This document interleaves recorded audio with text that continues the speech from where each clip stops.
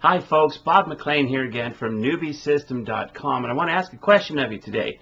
Do you have a trophy website? If you do, let's get rid of it. Alright, so you've all been to websites that basically say, been in business for 25 years, I've received these certificates, I've done this, I've been there, I'm incredible. These are what I call trophy websites.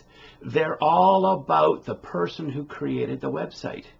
So whether the person's an accountant, a graphic designer, whatever, a cake baker, anything, you know, when you get into, I've looked after children for 30 years now, if I've done this, I've done that, I've got, you know, this done, that done, and the other thing done. Whatever your profession is, a lot of people are unfortunately creating trophy websites.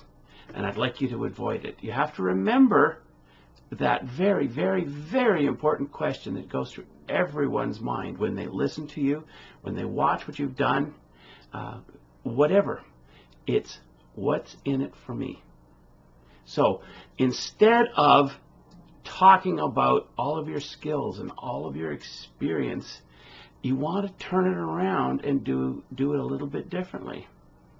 Instead of saying, I've been a bookkeeper for the last 30 years, I've been a certified bookkeeper, turn it around and make it about them. Your book's done accurately, first time without you lifting a finger.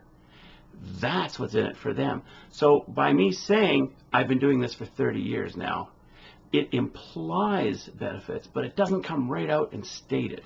So what I'm asking you to do is take your language, flip it, and make it all about the person. All right, so in fact, let's talk about this video here right now. For you to get value out of this video, I need to convince you what's in it for you. Why should you do these things? And for you, creating a website that's about your customers, what's in it for them, is going to increase your bottom line, and that's what's in this video for you. So again, it's Bob McLean from newbiesystem.com. Keep your sites from being trophy sites and make them all about your customers. That's it for this time. See you next time.